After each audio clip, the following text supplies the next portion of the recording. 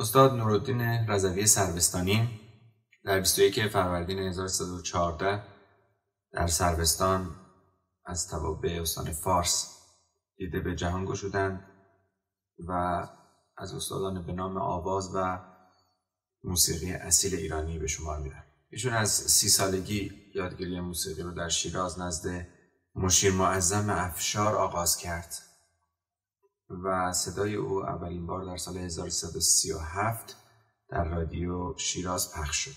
رضوی در سال 1336 برای تکمیل آموخته‌های خودش به تهران اومد و نزد استادانی چون مرتضی محجوبی، احمد عبادی، رضا فروتن، سلیمان امیرقاسمی، علی اکبر شهنازی، اصغر بهاری و نورعلی خان برومند درس گرفت.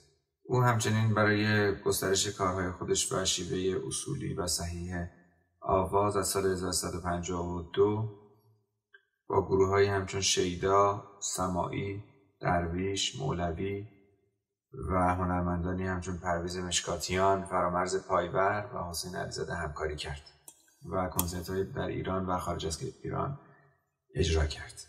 در آبان سال 1355 توسط پادشاه بلژیک دکترای افتخاری موسیقی به ایشون اعطا شد.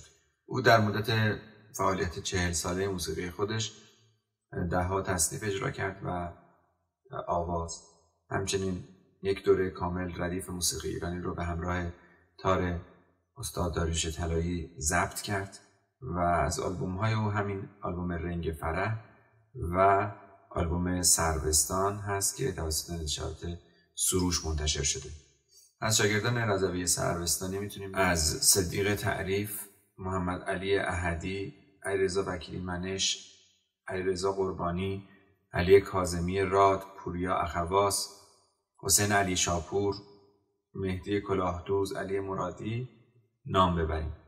او سرانجام در سال 1379 8 اردیبهشت ماه در حافظیه شیراز در قطعه هنرمندان به خاک سپرده شد.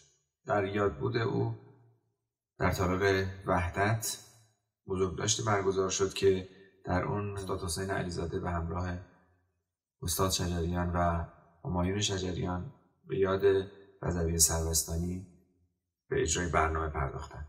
در سبک و سیاق آواز او که میتونیم بخش‌هایی از اون رو در همین قطعه حس کنیم، تفاوت سبک و سیاق با مکتب تهران وجود داره و میتونیم مکتب اصفهان رو برای رضوی سروستانی قائل بشیم از لحاظ حال و هوا.